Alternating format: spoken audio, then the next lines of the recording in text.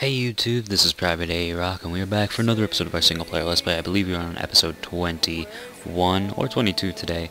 And one thing I want to mention before we hop into this video is this is a very busy week for me, so I apologize for lack of uploads. There might be one like every other day as of this week, but this week and next week coming are very, very busy for me. So I do apologize.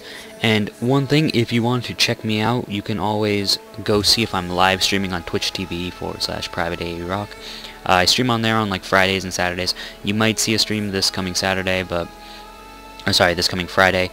But as I said, I'm very busy, so I don't know if I'll be able to do it. I have a lot of things coming up, and hopefully within a week or two we will be able to get back on schedule with videos and streaming. Anyways, today we are doing Fikova, I guess? I don't know how to say that name.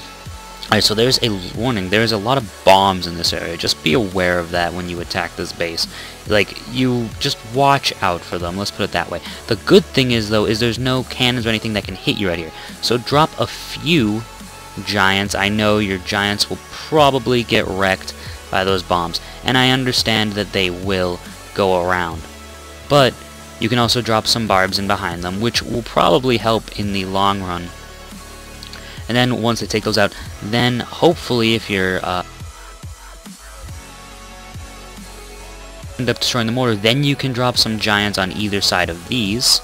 And again, there's some bombs over there, so just watch out. Then you can drop some barbs and some archers behind them to help take out the defenses.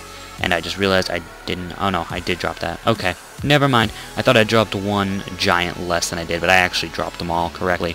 So you probably want to start here, get rid of this mortar first, then do these sides each, and take it out like so. Don't forget, the giants will go for defenses first, so use that to your advantage and try to place them strategically as I did. Thank you guys so much for watching. Hopefully we'll be able to get back to a normal schedule very, very soon. I will see you guys in the next episode. Have a nice day, and peace out.